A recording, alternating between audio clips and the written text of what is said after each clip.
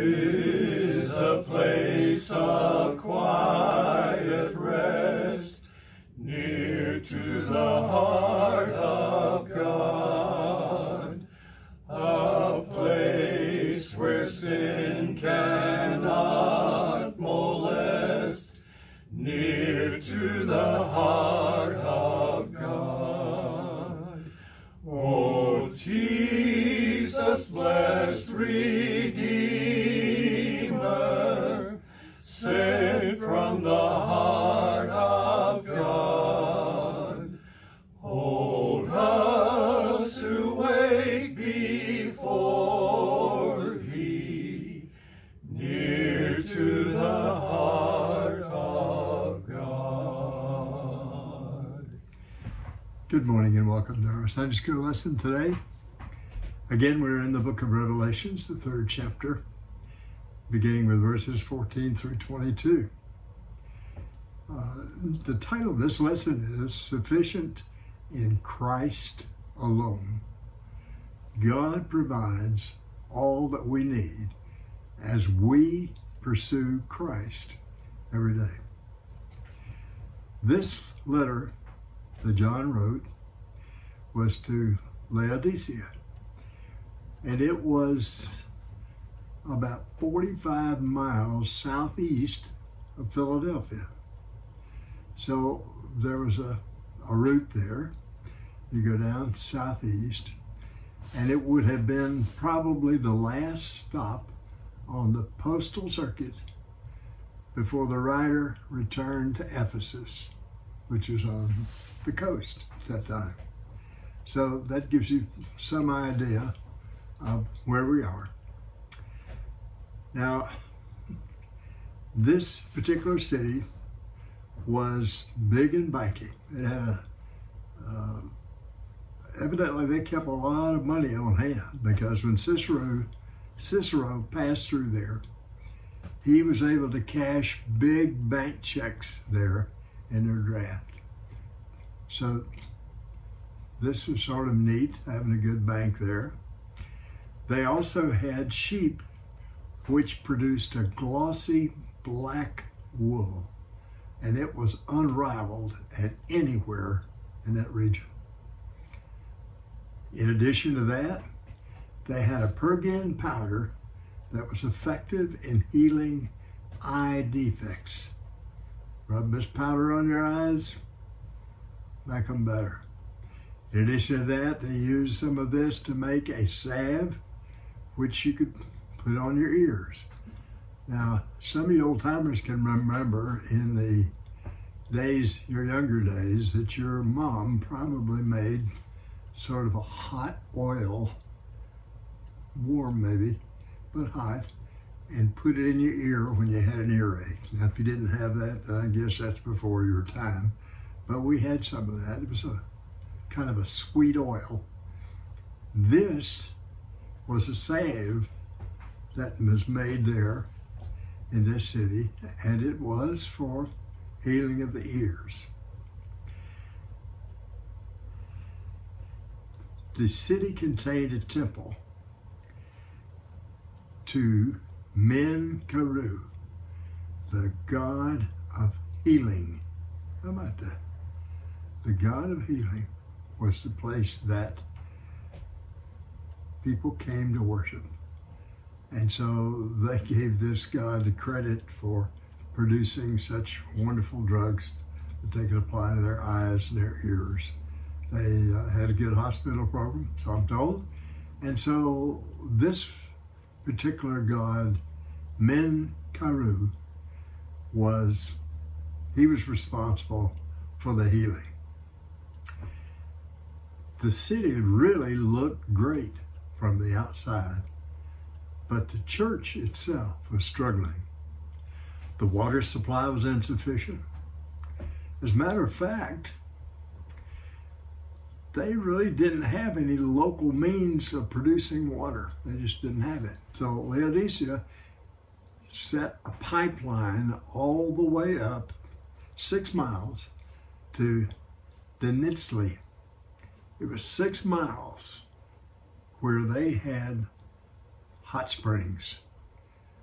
And so they put pipes in there and they ran it all down 6 miles till it got to Laodicea. And it was started out hot from the hot springs. When it got to town though, it was lukewarm. Wasn't cold, lukewarm. You like drinking lukewarm water? Well, that's kind of what they had. Now, I don't remember whether they had any ice back then or not, but there were cool springs. One of the places nearby, I say nearby, it was longer than 6 miles out, they had a cool, refreshing water, and that's the kind people like to drink. Now, along with this 6 miles of bringing the water in addition to the fact that it was warm, the pipes picked up sediment along the way, and it was a mineral sediment. So the taste of the water was not very good. You ever had sulfur water or something like that? There's a place in Indian Springs on the south side of Atlanta, and folks go by there with their gallon jugs and they get some of that sulfur water, and it's supposed to be good for you. When I was just a kid, my dad and my wife's cousin, Roy, they had a business together, and they built houses and other things. And one time we went out to a place, 2 counties over, and it was kind of out in the woods, and they had a lot of places out there where they had summer camps for adults, summer camps for children. And so Dad and Roy were working out there, and we got to play it all. The water was terrible. About the only way you could drink that water was to put Kool-Aid in it. Stir it up real good.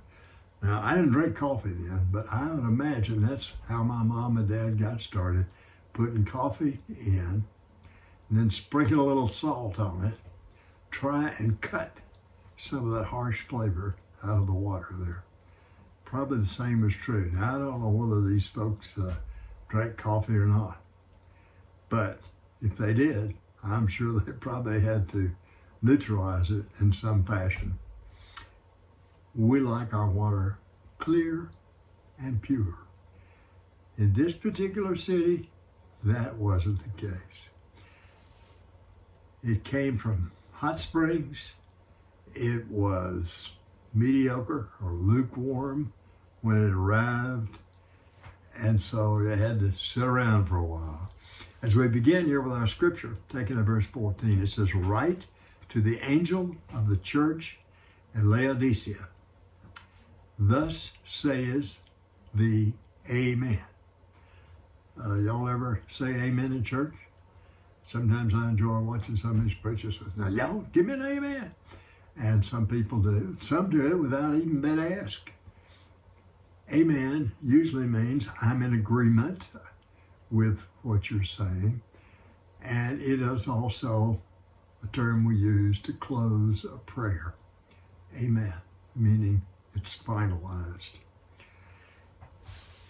Thus saith the Amen, the faithful and true witness, that's Jesus, the originator of God's creation.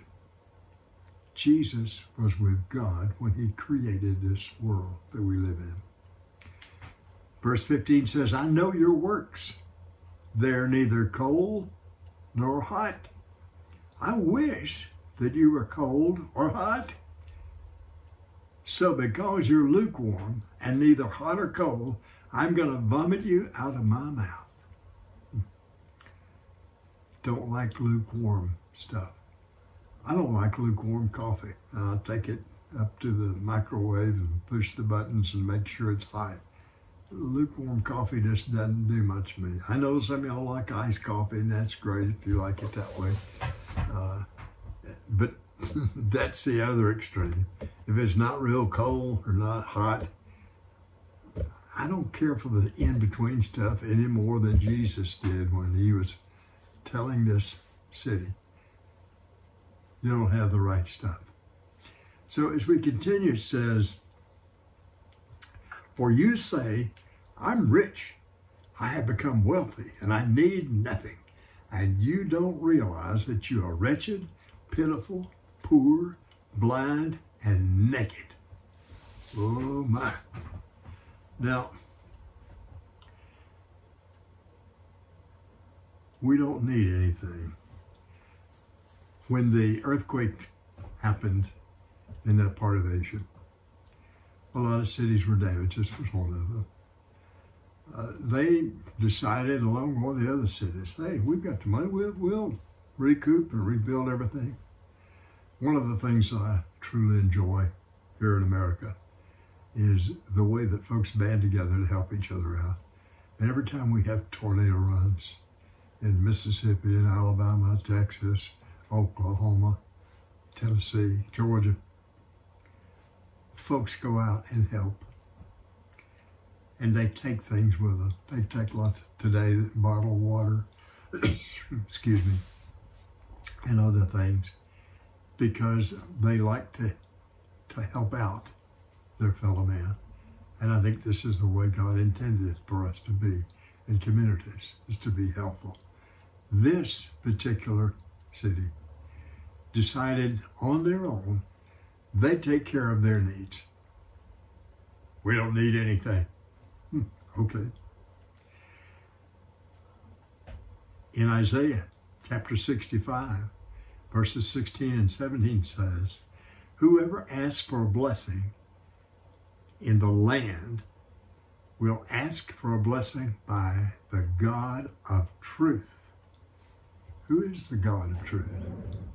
Well, that's Jesus. And here's what happens. Former troubles will be forgotten and hidden from my sight. I will create new heavens and a new earth. The past events will not be remembered or come to mind. Jesus Christ is the Amen. He's an affirmation and a certainty. Now, the cool, refreshing water of Colossae was one of the reasons that the city was founded there, because of that water. Hierapolis, on the other hand, had hot springs for water and its water supply. So there were the extremes there. Same is true in Georgia. Warm Springs has got one thing, and they have the warm water. Oftentimes in the mountains you'll find colder streams. And nothing used to be any better than me than pass by a place, and we had one in my hometown, where the water came in the pipe. I think they finally stopped it up. But you could go by there and get the coolest drink. Oh, it was refreshing. And I didn't taste any minerals in it. Now, whoever asks for a blessing to the God of truth, all their former troubles will be forgotten. When you and I accept Jesus as our Savior, we inherit an insurance policy that places us in a wonderful place at the end of this life and the beginning of a new one. We're going to be in paradise. And that's cut and dry. Now, we'll still sin. Maybe I do more than some of you folks do. But when we do, and we go to the God of truth and we ask for forgiveness, He gives it to us. And this is so clear here. It says, former troubles will be forgotten and hidden from God's sight. He does it all the time. When I was 65, I was in the hospital, had an operation. The surgeon didn't do a very good job. He punctured my lung, and so he was trying to explain to me what happened, and I'm sitting there like, he said, oh, that's right, we gave you that amnesiac so you would remember. I was unable to talk. They had me all plugged up with stuff. And I said, it worked. He knew what I meant. I didn't remember anything. God created the amnesiac drug. He applies it to Himself every time we ask for forgiveness of our sins. He says, I put it in the deep blue sea. your sins are as far as the east is from the west. You start out going east, you'll never get there. If you start out going west, you'll never get there. That's how far God places our sins. He does not see them. They're not within his sight. And it's one of the most wonderful things that you and I have to experience. As we continue, verse 18, I advise you to buy from me gold refined in the fire, so that you may be rich, white clothes, so that you may be dressed, and your shameful nakedness not disposed, and the ointment to spread on your eyes, so that you may see. So be zealous and repent. Jesus said this, as many as I love, I will rebuke and discipline. And we need that discipline. When we repent, it takes care of the sin in our lives. Just shuffles it off somewhere else. He says, if you'll wear white clothes so that you may be dressed and your nakedness will not be exposed. I saw something cute on Facebook this week. A little boy went in the bathroom, his mother's in the shower, and she couldn't find her clothes, and so he looked down on the floor and he said, he picked up a leaf that was in there, and he said, here, Mom, this is what Adam and Eve used. And so I've often wondered, when they made themselves clothes out of leaves, I'm thinking, were leaves different then than they are today? I mean, who'd want to wear clothes made out of leaves? But this little boy was following the scriptures with it. He was giving his mother a means of covering herself. The Bible says we will be given robes of white, purity. Now, what does that mean? Well, when we ask for forgiveness of our sins and God grants it to us, we have a white garment because it is purified by the blood of Jesus. And it's as white can be. This blood signifies the purity of those whose sins are cleansed with Christ's blood. Verse 20 says, see, I stand at the door and I knock. If anyone hears my voice and opens the door, I will come in to him and eat with him, and he with me. Verse 21 says, to the one who conquers, I will give the right to sit with me on my throne, just as I also conquered and sat down with my Father on his throne. Verse 22 says, let anyone who has ears to hear listen to what the Spirit says to the churches. Now, this opens the door, Christ said. I'll come and eat with him. When Jesus was living in among the Jews, he was a Jew, he broke all the rules. He did. He let his disciples eat grain on the Sabbath, and they didn't even wash their hands. I mean, that was just not good. He sat down at the table oft times with sinners, and that was not good, according to the rabbis, according to the Jewish elect. I mean, this wasn't good, because he didn't follow their rules. In Matthew chapter 9, verses 10 and 11 says, he will share a meal with all sinners who have been redeemed. You and I will be able to share a meal with Christ. Luke says, chapter 13, verse 29, the disciples would participate with Christ in his kingdom by sitting on the 12 thrones, judging the 12 tribes of Israel. In other words, we will all sit with him. Now, did you have certain rules at your table when you were growing up? My brother, my dad, and I were always supposed to wear a shirt. Not an undershirt, not a pajama shirt, a shirt. That was expected. As a matter of fact, we didn't eat till we had one on.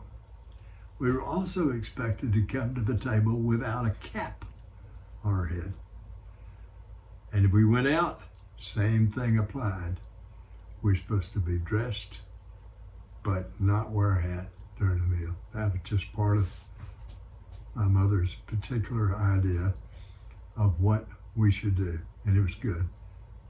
I respected that. At times I didn't particularly want to get dressed to eat, and so when I went to college, sometimes I'd eat my bed. Boy, sometimes I had crackers all over that bed. I mean, it just, but I'm sure y'all never did anything like that, but you can take my word for it. It's a little uncomfortable when you do that. God's going to share a meal with us. Now, we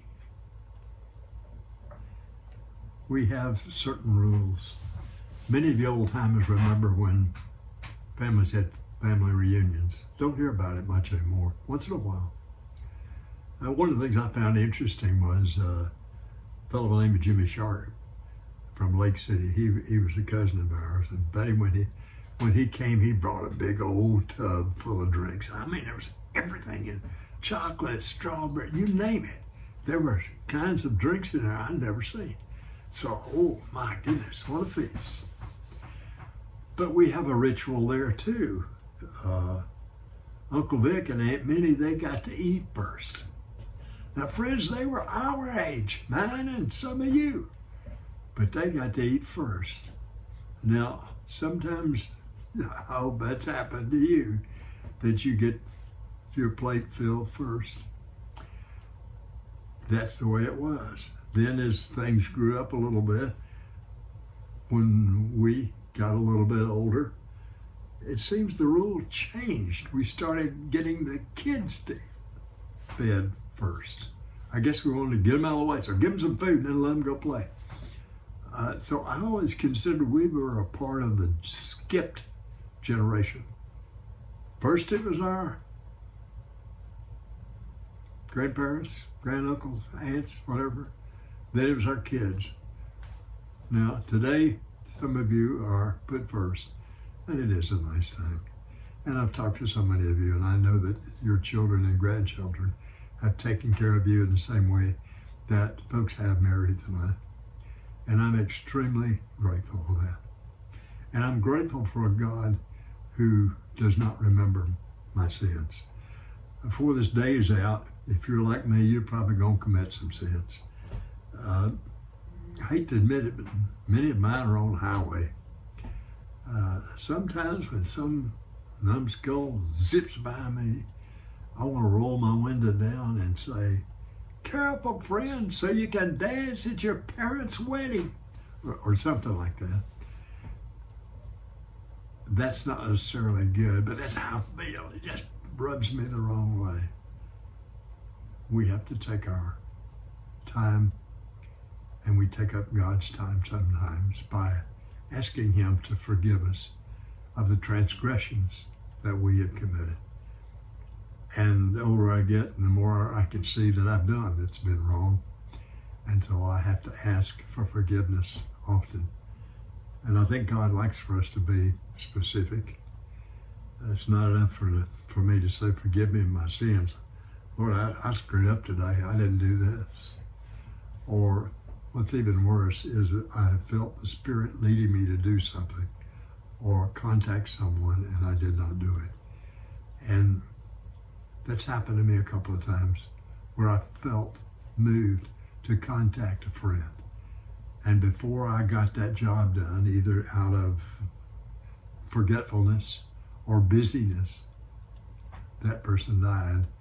And that'll take the starch out of your system, because you then knew you should have done it. God forgives you though, and that's a wonderful thing. And friends, Christ is indeed sufficient for us. He's all we need. Heavenly Father, we're grateful that you sent your Son to us.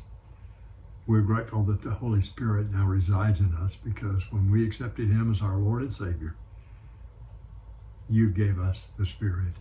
Help us to listen to the things that we should listen to, and that we abide by the things that you would like for us to do, which may include studying more, reading the Bible more, going to church more, having more fellowship with Christians, and living a life that shows others that we as Christians are separate. Dear God, we thank you for everything you give us, all of the treats in this life, and all those yet to come. We express our appreciation. We praise you and we thank you for that, and we ask this in his name. Amen. Friends, look forward to seeing you next week. We'll begin studying something other than these letters that are recorded in Revelations. Have a good week.